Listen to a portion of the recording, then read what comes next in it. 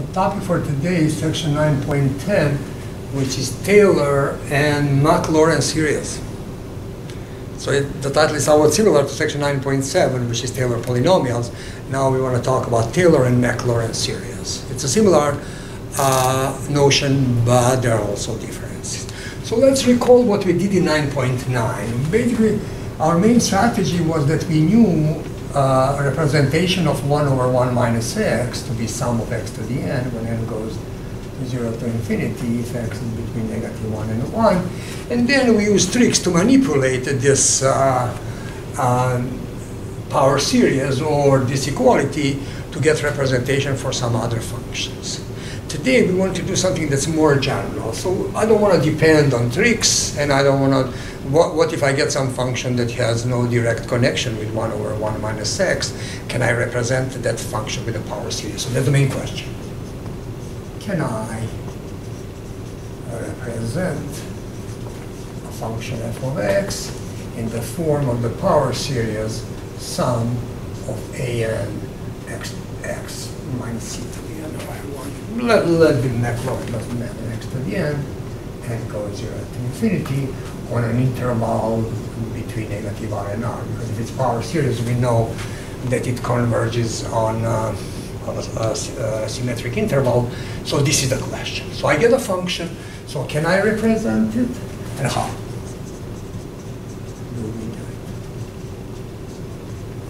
So not starting from someone else, hoping that I'll run into my function, but the other way around, just starting with my function and getting that representation. And here's that main theorem, so that's Taylor's theorem. And it says the only way to do it is the following.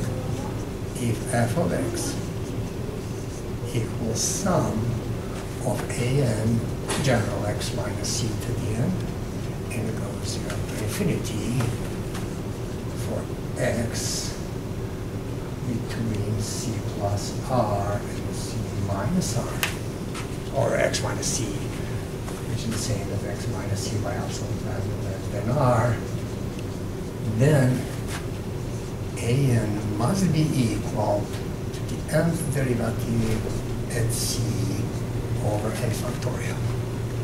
And if you remember, these were exactly the coefficients when we had in Taylor polynomial. The only difference is there we didn't go all the way to infinity. We would stop somewhere. That's polynomial. Here it says if you want to go all the way to infinity, the only way to do it is actually through that sequence of Taylor coefficients, and then just taking actually the limit of Taylor polynomials. That's the same thing.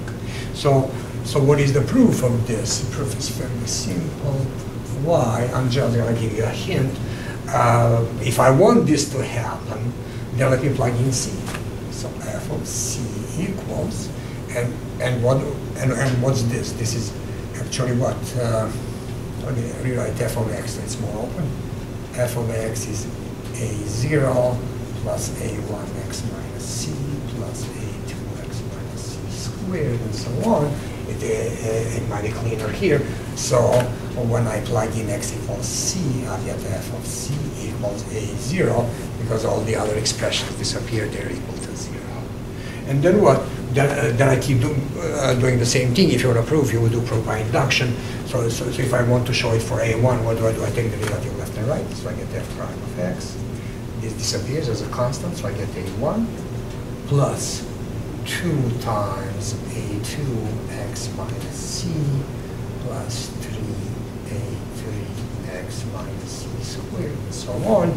Now if I plug it in, then what will happen? Everybody disappears except a1, so I get f prime of c is a1. So if I keep doing it or showing it by induction, generally these coefficients show up in the second derivative, so second derivative.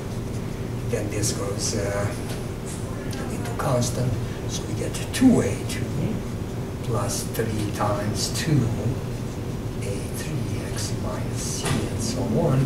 So when you plug second derivative at c, everybody disappears, but now we have these constants like 2 factorial a2. So when you solve, you get f2 over 2 factorial is a2.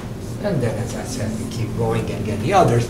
So it's quite obvious. Why is it really true be careful. What we used here as a very important thing is that we differentiated this power series under member by member, and we said last time that that's legal within interval of convergence. So this is actually the crucial result. So not only that we showed when it could be done, so if we have differentiability, and it must be equal to, it must appear this way, but we also have a recipe when we get a function, how to get its power series representation directly. So here is an example. So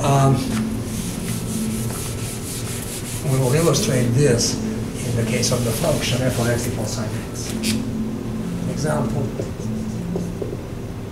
f of x equals sine x. So what do we do here if we hope that it could be represented? Then what do? We calculate the derivative the same way as we did in the section of Taylor polynomials. This is cosine x. Second derivative is negative sine x. Third derivative is negative cosine x. Fourth derivative of x is again sine x. And it keeps repeating with a period of 4. So again, these are 4, not to go sine x, cosine x, and so on. So when we plug in x equals 0, we'll get 0 here. We'll get 1. We'll get 0 here. We'll get negative 1. We'll get 0, plus 1, and so on. So generally, we'll say, all right, so if we want power series, f of x should be equal.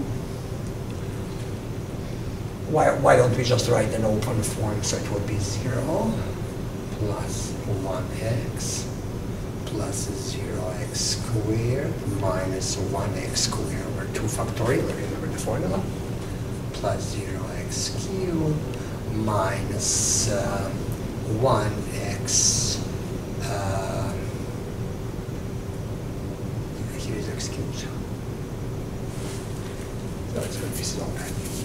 So this is second, and third derivative is minus 1 over 3 factorial x cubed plus 0x to the 4th minus 1 over 5th factorial x to the 5th plus now. And so on, plus or minus. So how would we write this in the closed form? It would be, what would that be? Sum. And then, of course, only odd powers appear, and that's reasonable because sine x is odd function. So what would happen here? It would be x to the 2n plus 1, to emphasize that we are using only odd powers. So that would start with n equals 0. Let's double check it. When n is 0, I get x to the first, which is exactly what I need. Then when n is 1, I'll get x to the third, and so on. And then what? Whatever that exponent is, that factorial is down, so that would be 2n plus 1 factorial. And that's it. So just 1 minus 1. So we need alternator. I'm not sure if it should be minus 1 to the n or minus 1 to the n plus 1. Sometimes it's one, sometimes the other. The easiest way is just test it for the first member. When n is 0, I'm getting x to the 1 over 1, and then minus 1 to the 0 is 1. So I'm getting positive, which it should be. Here is the Taylor series. And then what is the radius of convergence of this series where this is valid? So this is valid everywhere where this series converges. And this series converges, it's very easy to see that if you do radius of convergence,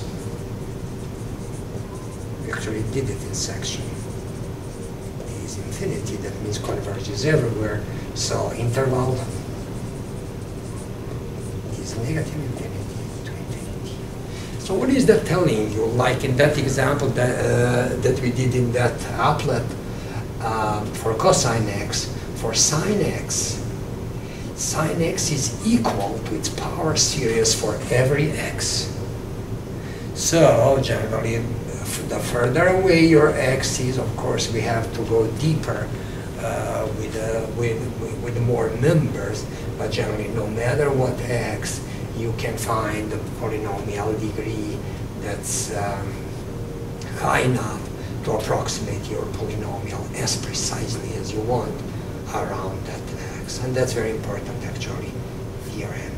So generally, one of the main lines today is that we memorize some power series for some of the most famous functions, because that will be like your library of Taylor. You don't want always to do this, so you want the library of these representations. So generally I'd like now to write that library. So here is what everybody needs to memorize.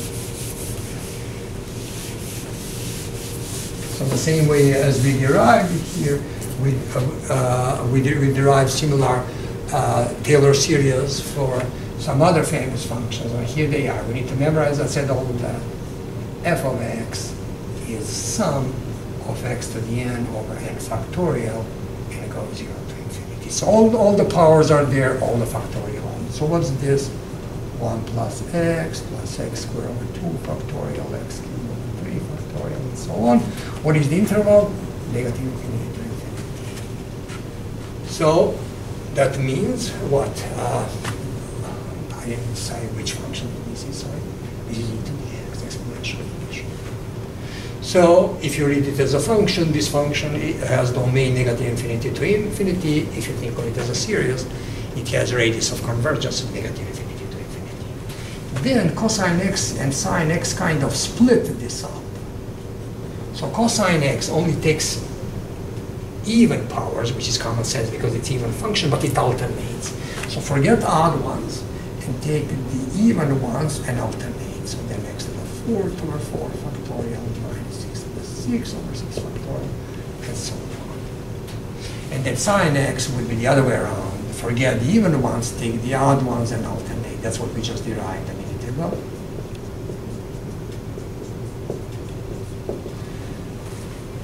If you want closed form here, what would that be? It would be sum. You get what? Even power, so it will be 2n factorial on the bottom. Here it will be x to the 2n, and goes from 0 to infinity, and then minus 1 to the n. Let me check. When n is 0, I get minus 1 to the 0, which is 1. 0 factorial is 1, x to the 0 is 1, so I will get 1, and it keeps going. Sine x, we already explained it in the closed form.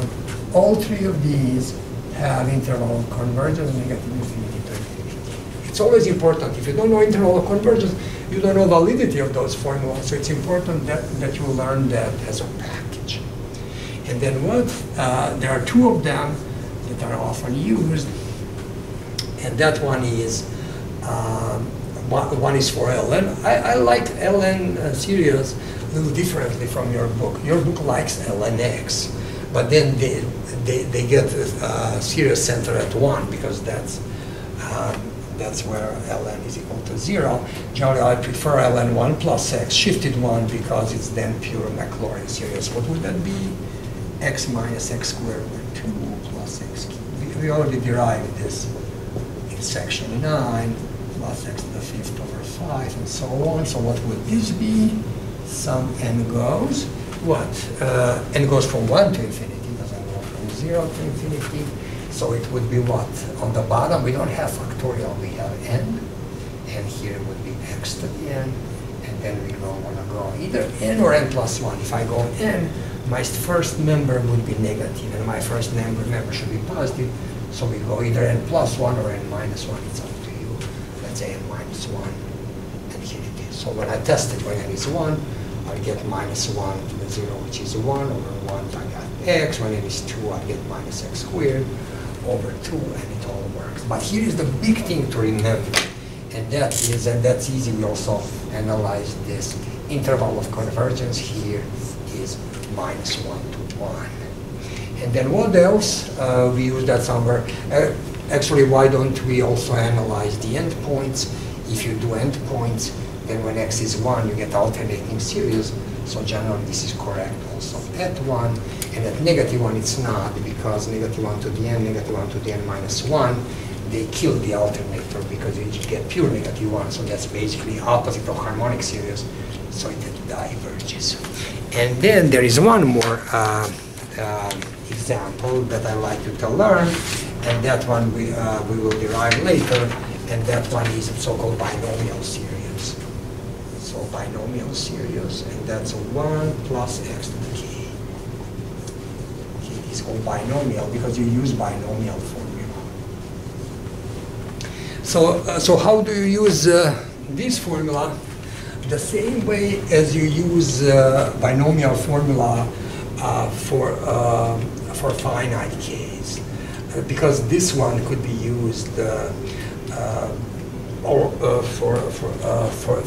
for some non-integer values. So what would that be? So that would be what? 1 plus k choose 1x. I'll explain what this means if you forgot this. Plus k choose 2x squared plus k choose 3x cubed, and so on. Which is what? You can write it in closed form, so it's a sum, n goes 0 to infinity, k choose n, x to the n. Interval of convergence is negative 1 to 1.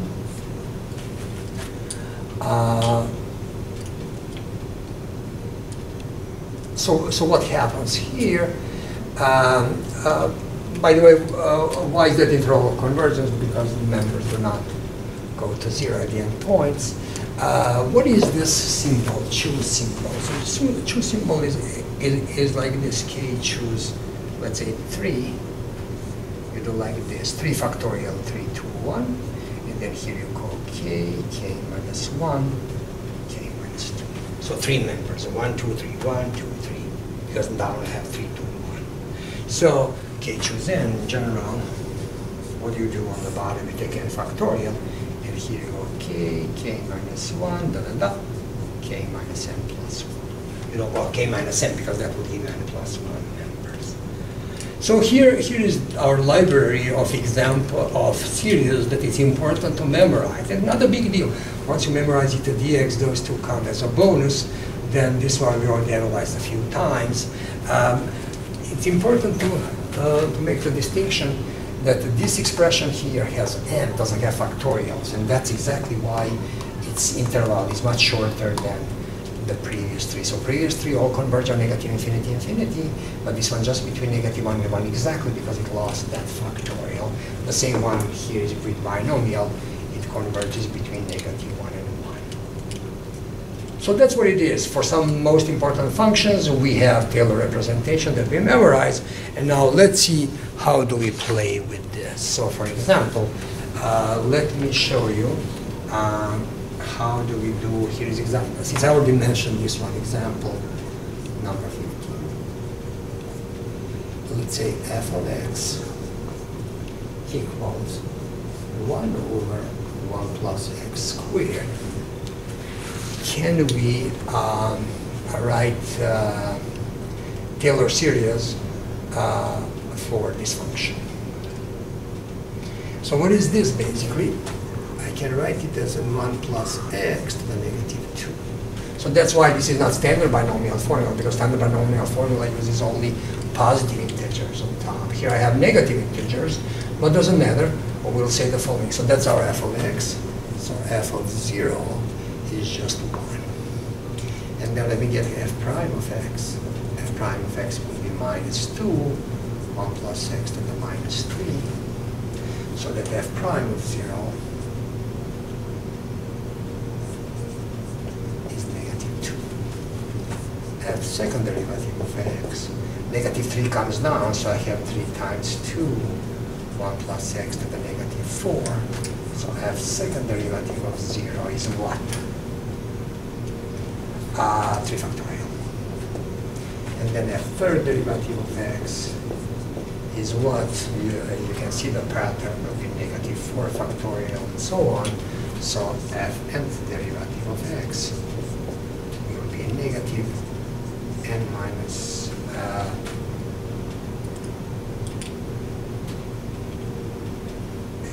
negative n plus 1.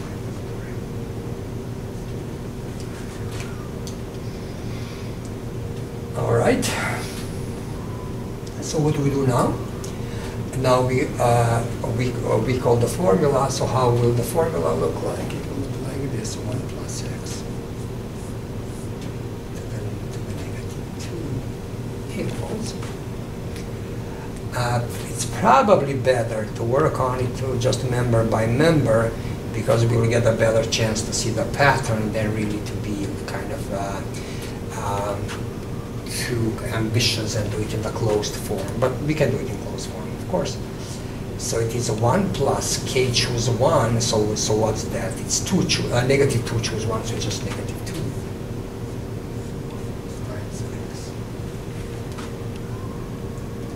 Plus, then what do we do here? K choose 2, and that's actually, I don't know why I got these derivatives when I had ready-made formula. So that will be k choose 2, so what would that be? 2 factorial here, and then here negative 2 times negative 3. That's that negative 3 factorial. All right, that's x squared. Plus negative 2, negative 3, negative 4 over 3 factorial x cubed. So you can see the pattern, plus and so on. So what would that be basically? It's 1 minus 2x. What's happening here? First we get a plus because of 2 minuses. 2 and 2 factorial cancel, so we get plus 3x squared. What about this guy? We'll get a minus because we have 3 minuses. And then top has all the way to 4. 4 factorial over 3 factorial, so it will be just 4x cubed, and so on. So we can write a closed form. So what would that be? It's just the sum, and goes what from 0 to infinity, and it will be x to the n, then n plus 1 in front of it, because when I have x squared, I have 3, x cubed has 4, and then I hit the alternator, it's minus 1, either to the n or to the n plus 1. I would say to the n. Why? Because at 0, minus 1 to the 0 is 1, so we exactly get 1 x to the 0, so this is the final form. And then what you can do also, I don't know if you remember in the previous section, we obtained this series also. How did we get it there? We generally took 1 over 1 plus x, and we use geometric series to write it as 1 minus x plus x squared minus x cubed plus x to the 4th minus plus and so on. The geometric series with a ratio negative x. And then when you differentiate this, you get minus 1 over 1 plus x squared. It's what? Derivative of negative x is negative 1 plus 2x minus 3x squared plus 4x cubed and so on. Looks like ours, just with the change sign. That's exactly because of this. 1 over 1 plus x squared is what we got. 1 minus 2x plus 3x squared minus 4x cubed and so on. We are not done yet. Why we are not done? Because we have to know validity of this formula, and validity of this formula is what? That x. I better write it. 1 over 1 plus x squared equals, here's the final answer, nice clean, negative 1 to the n, and plus 1 x to the n, when x is between negative 1 and infinity. So that's how we use this. So see, actually what I did here was I was going into Taylor's formula on my own, so this would be work from scratch. Actually you don't really need this once you have it. That's why we memorize these formulas, to avoid doing that extra work.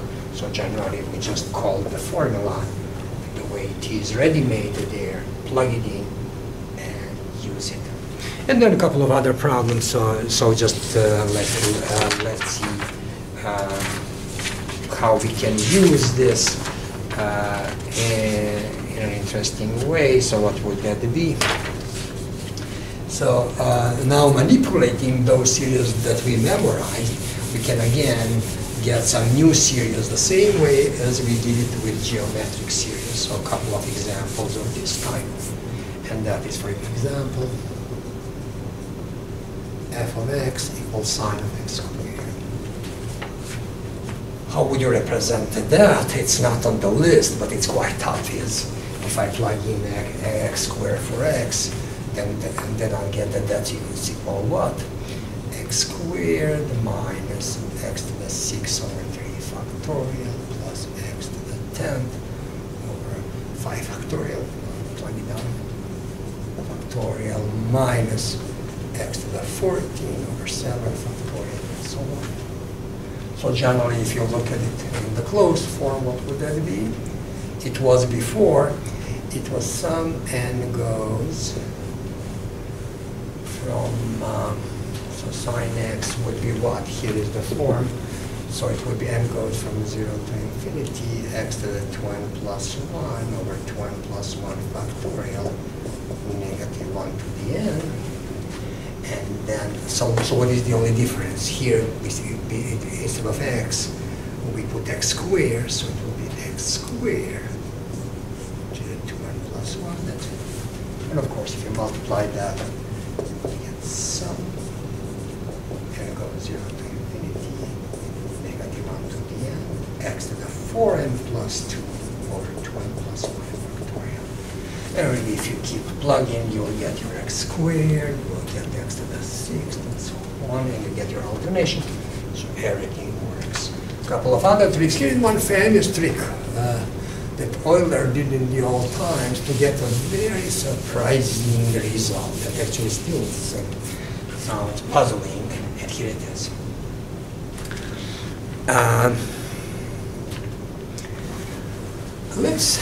Let's take this expression for x and let's calculate e to the ix. Even if we are not sure what it means, we are finding exponential of complex expressions. So I stands for square root of negative 1. And what we know is that I squared is negative 1. So we'll just really do things algebraically without making too much sense out of it. So we get the following: 1 plus ix plus ix squared over 2 factorial plus ix cubed over 3 factorial, and so on. But what do we get here? It's a very interesting, famous moment for the history of mathematics. When we execute these powers, here's what happens. We get 1 plus ix. Here we get I squared, x squared over 2 factorial, plus I cubed, x cubed over 3 factorial, I to the 4th, x to the 4th over 4 factorial, I to the 5th, x to the 5 over factorial, and so on. And here comes the best thing. If you look at the even powers, then what will happen? Those powers will give us a real number. So let me write them first. So what do we get here? We get 1 plus I squared is negative 1, so it will be negative 1 x squared over 2 factorial. Then this one will give me plus 1 x to the 4th over 4 factorial. And then it will be, you can imagine, negative 1 x to the 6 over 6 factorial, and so on. And now I look at these guys with odd powers. What happens there? Plus ix is just ix. I to the cube is negative I, so it's negative I x cubed over 3 factorial. Plus, this is plus I to the 5th. Is I to the 4th times I to the 4th is negative 1 squared, so it's 1 times I, just I. So I'll get I again, ix to the 5th over 5 factorial minus ix to the 7 over 7 factorial, and so on. You might not be able to see this green, but that will go. So what will this do? On this guy, I can factor out I. So who do I get here? X minus x cubed over 3 factorial, 5 factorial minus x to the 7 over 7 factorial. I've got that here. And this orange guy I'll just copy. 1 minus x squared over 2 factorial plus x to the 4 over 4 factorial minus x And then if you look on the left, this guy is exactly what we have here. That's basically cosine x. And this guy in parentheses is exactly what we have here. So it's sine x. There's an extra I sine x. And this is the famous Euler's formula that says e to the ix, whatever it means, is basically nothing else but cosine x plus I sine x. This is one of the most famous formulas in mathematics. We got it as a very easy, actually, application of what we learned about power series. So just plugging here, we didn't do anything else. Just plugging in and using little algebra. Then what are the other things that we can do with the power series? We can do something like this. What if we have the expression f of x? For example, f of x equals e to the x ln of 1 plus x. This is not our most favorable situation, so this will have some issues. And what are the issues? First, we are hoping to get a series that converges when x is between -1 and 1. Why is that? Because that's the only place where this converges. So what we do will be just applied on this interval. So here's what we can do. So f of x equals e to the x, we can write as 1 plus x squared over 2 factorial plus x cubed over 3 factorial, and so ln of 1 plus x, it's times. Here is x minus x squared over 2 plus x cubed over 3 minus x squared over 4, and so on. So generally we are facing a very strange fact. To actually multiply two series, but they are infinite series. So what do we do here? Basically we FOIL, but FOIL, there's no last anywhere here in FOIL. So what do we do here basically? We just organize them according to the increased power of the result. So what? The lowest power here is x, so you multiply everybody with everybody, but we systematize it so that we get the lowest possible result. Look at this, lowest here is 1. Lowest here is x. So I'll first FOIL 1 times x, that will give me x. Then, how do you get x squared? So if you want, so it was actually power 0 plus 1 gave me 1. If you want power 2, you get what? 0 plus 2, 1 plus 1, or 2 plus 0. That means take a constant times squared. So with x squared, we get 1 times negative x squared over 2. 1 and 1 would be plus x times x. And then 2 plus 0 is impossible because this guy does not have power 0, so there's only 2 of them to give us a square. Then on x cubed, we do the same thing, 0 plus 3, so that would be 1/3. Let me pull that x cubed out now to be a little better prepared. So it would be what? 1 times x, 1/3.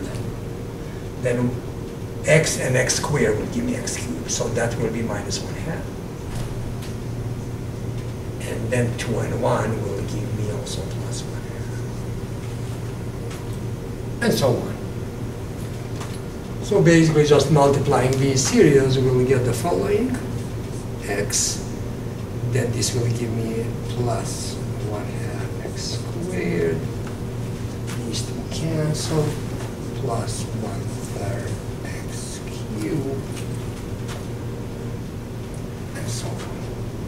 So generally, just multiplying out. Of course, it's complicated here to develop a general formula to give us closed form, but very often we use Taylor series, just first few members for approximations, and this should be fairly good strategy.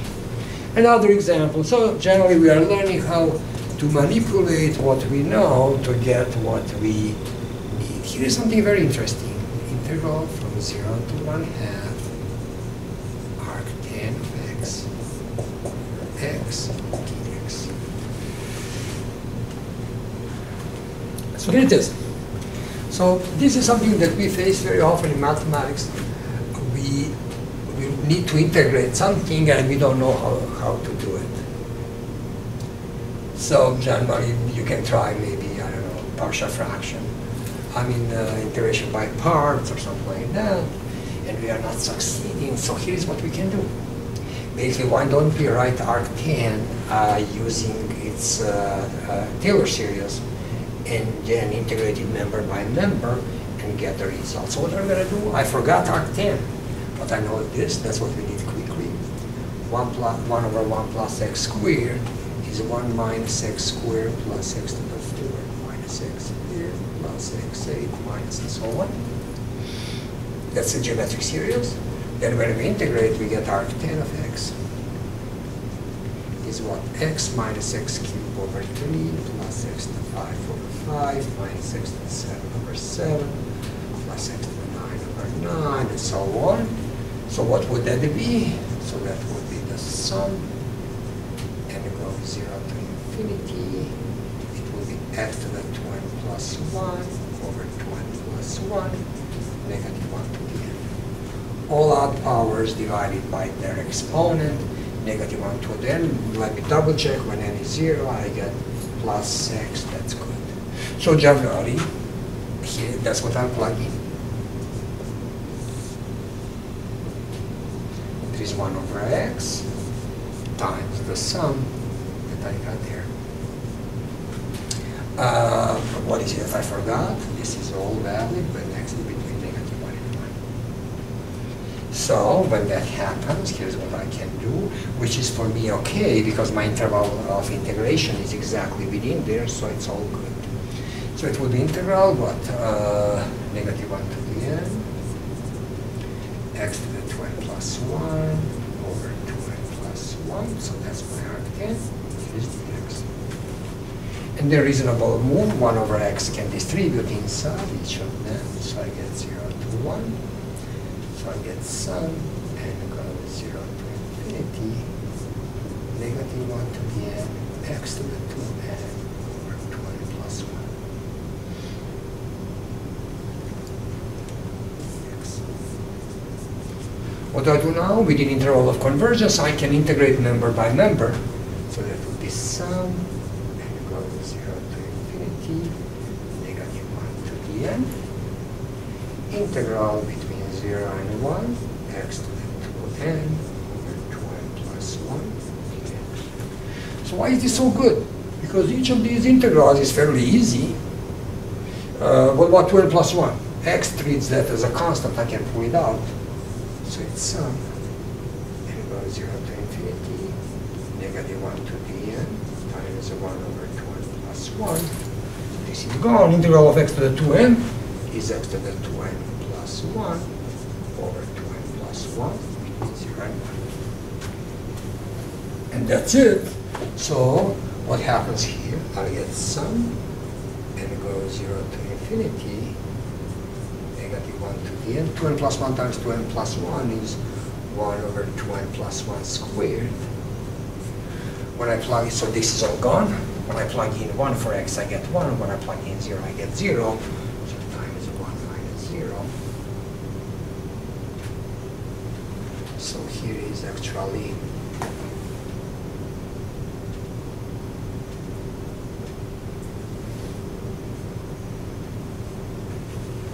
our final result is sum, and it goes 0 to infinity, negative 1 to the n over 2n plus 1 squared. And that's our result. So you can say, but what kind of result is it? Then what kicks in is our knowledge from numerical series.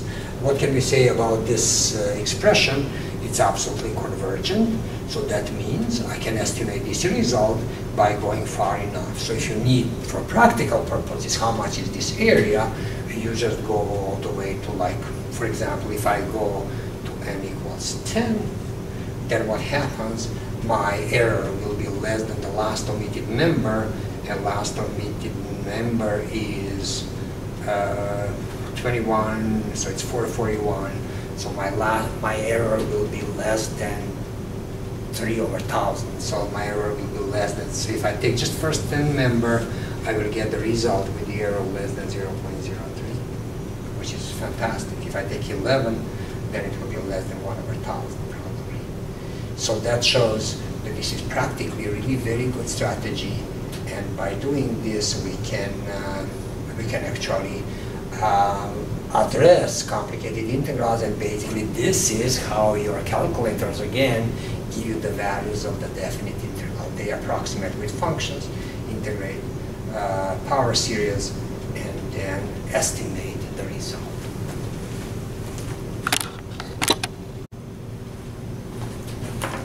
Here's another nice example how we can use this newly learned technique. Let's look at the following integral. Example.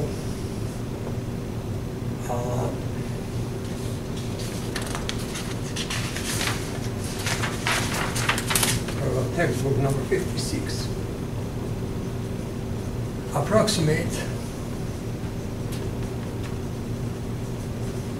the integral between 0 and 1/2 arc tan x over x dx. Accurately, with the error less than or equal 10 to the minus 4. So what are we going to do here? Generally, since we don't know how to solve this integral to find antiderivative as an elementary function, we use the following trick. We use the Taylor series, so integrate Taylor series for arc tan x. How do we get that series? We already talked about it, how to get power series for our arc tan x. We actually started with this in section 1.9. This is geometric series with a ratio negative x squared. So that will be 1 minus x squared plus x to the 4th. We already saw this, but let me repeat it. And then we integrate, so arc tan x, integral of 1 over 1 plus x squared dx. And it's actually integral of 1 minus x plus x squared plus x to the 4th minus x to the 6th. You can do it in closed form, of course. So what would that be? It would be x minus x cubed over 3 plus x to the 5th over 5 minus x to the 7 and so on. It should be plus c. We plugged in x equals 0 and realize that it's c equals 0. So we got the following representation. Arc tan of x equals the sum, and it goes 0 to infinity, and then we go minus 1 to the n, x to the 2n plus 1 over 2n plus 1. So generally we have all the odd powers, and then they start with plus, they alternate. So here is the arc tan x that we derived in the previous section. Just review that again. So what do we do then? We just, and this is all valid when x is between negative 1 and 1. Why? Because all these calculations are valid. And that's good enough for us, because our interval is between 0 and 1/2. That's deeply inside our interval of convergence. So here's what we'll do. We will replace arc tan x with its power series representation, and then we'll just integrate this series member by member. So here's what will happen. We'll get the following integral between 0 and 1/2 arc tan x over x dx equals integral between 0 and 1/2. I'll pull out 1 over x in front of it, and arc tan I'll replace what we have here, sum, and it goes 0 to infinity, negative 1 to the n, x to the 2n plus 1 over 2n plus 1 dx. Now, within interval of convergence, oh no, first thing is just I can distribute 1 over x. And what will that do? If you multiply each of them, 1 power of x cancels one of these odd powers, so it will be x to 2n over 2n plus 1. So you see, our function is just written now as a power series. But what's good about it? Within interval of convergence, we can integrate power series and get the following: n goes 0 to infinity, negative 1 to the n goes in, and integrate each of them individually. Why is that so good? Because these are power functions and they are trivial to integrate, and suddenly our task becomes absolutely trivial. Minus 1 over n. I'll pull out 2n plus 1 as a constant because it doesn't depend on x. And then I'll get integral x to the 2n plus 1 over 2n plus 1, which means 0 and 1. And what would that give us? It would be sum, n goes 0 to infinity, negative 1 to the n. We get 2n plus 1 squared. And then when I plug in 1 for x, I get 1 to the 2n plus 1 minus 0. And here's our final answer. Our integral actually is equal to this infinite sum. Does it make sense? Does this infinite sum converge? Yes, it's absolutely convergent because it's obviously comparable to hypergeometric series. So it converges. So generally what happens, there is this sum stabilizes somewhere, and we will estimate it better and better. Oh, sorry, I forgot something. No, I made an error because I didn't want from 0 to 1. I want from 0 to 1 half. So it should be 1 half here, sorry. So it would be 1 half to the n plus 1. So it would be 1 over 2 to the 2n plus 1. So here is the real reason. What's even better, actually, because now converges even faster. So generally, the question is now, if how many members should I take in order to get accuracy within 1 over 1,000? That's what they said here. So let me erase this, and I'll erase that error. So once again, we are saying that the integral between 0 and 1 half arctan x over x dx is equal to this infinite sum.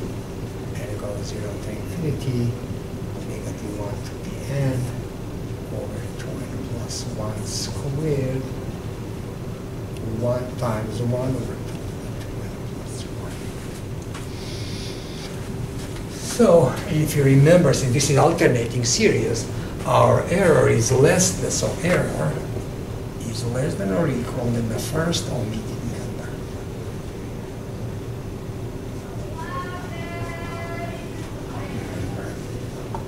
So then what do we want? We want by absolute value. We take absolute value of this.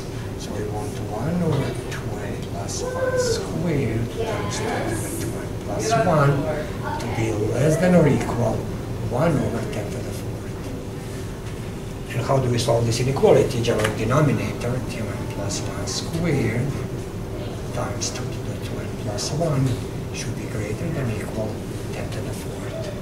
And then how do we solve this? We can use calculators, or we can just use trial and error. Let's see what happens if we take n equals 4. So we get 9 squared, which is 81, times 2 to the 9.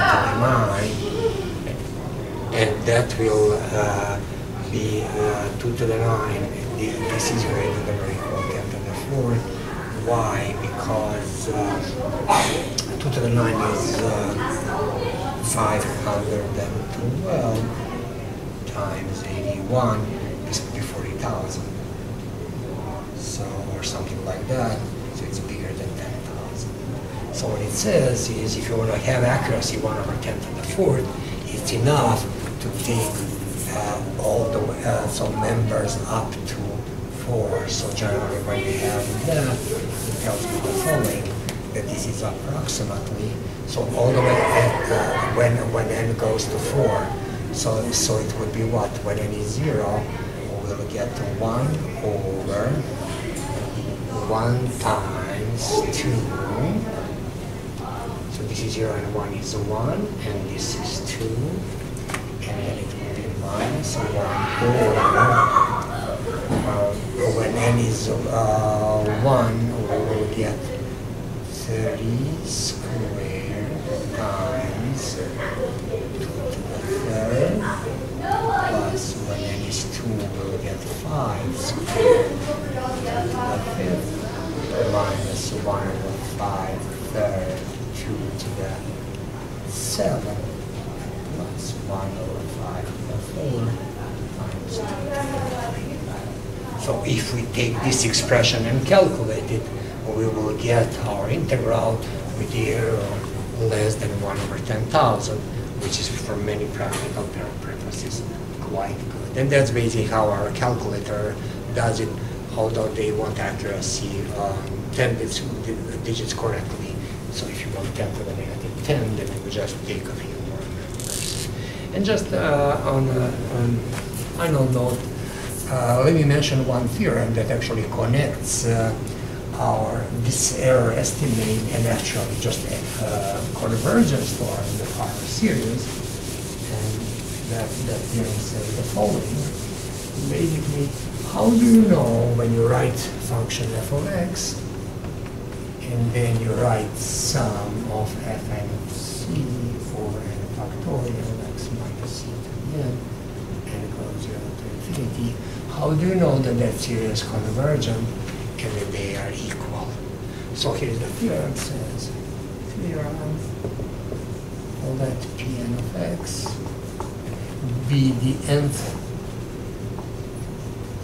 Taylor polynomial, which means sum of f k degrees over c over k factorial x minus ck.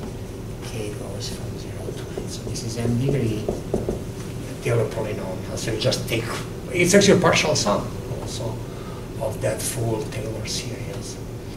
And then what? And let Rn of x be their difference, f of x, like what we introduced in section 9.7. Then we'll say the following: f of x equals sum of f of c entire Taylor series. If and only if limit of Rn of x when n goes to infinity equals to 0. So for those x's where you can get, and that's kind of common sense, where actually the remainder approach is 0, you get a convergence, and that's how you approximate f of x by Pn of x. Although, like in the previous examples, more often than getting that somewhat tricky technique of estimating the Rn with that complicated formula that we learned in section 9.7, we more often use this idea that we saw in the previous problem, where we just say, oh, our error is less than the first omitted member, and that one guarantees convergence and also tells us how accurate we are with the estimate.